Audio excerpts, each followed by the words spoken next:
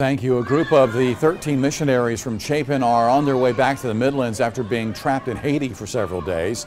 This is video from earlier tonight after the group landed at the Atlanta airport. Deadly protest over higher gas prices prevented them from leaving their camps until today. Nick Jones is in Chapin tonight. And Nick, any idea what time they're going to drive back into that area tonight?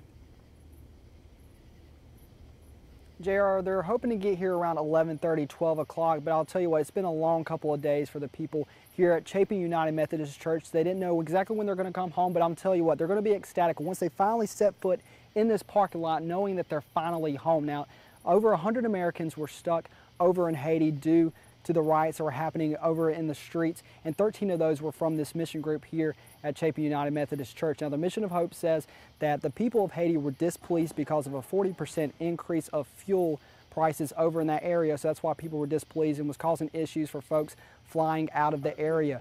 Now, I did talk to the pastor here at the church, Jody Flowers. He tells me that they were landing at Atlanta around 7 o'clock, and everybody's accounted for, everybody's happy, everybody's safe, and they're going to get ready. They're heading down this way currently. They're expected to be here around 11 o'clock tonight. Now, one of the leaders, Emily Wheaton, that was on the trip, says they weren't really concerned about their safety. They had people taking care of them. They made sure they had food that was delivered to them and making sure that they were okay. But obviously, a lot of the families, a lot of the pastor made sure that they got to Atlanta to see them when they finally arrived back on U.S. soil. And really, everybody's ecstatic. But they're hoping to be here around 11:30 to 12 o'clock. But we'll bring you those updates, and we'll bring them online and on air as soon as they do get here in Chapin, JR. All right, Nick, I know you'll be there for the happy homecoming once they get off I-20. Thank you so much, Nick.